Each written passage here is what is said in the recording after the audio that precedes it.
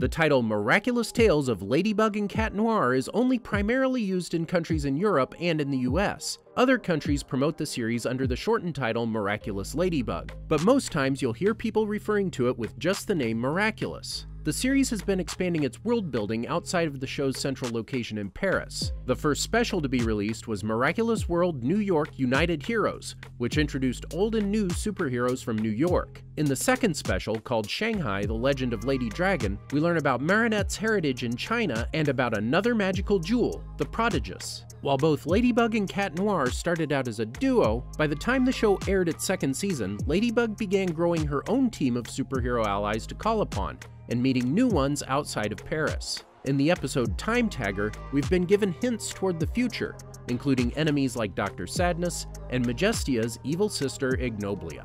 Watch the full video here on channel Frederator.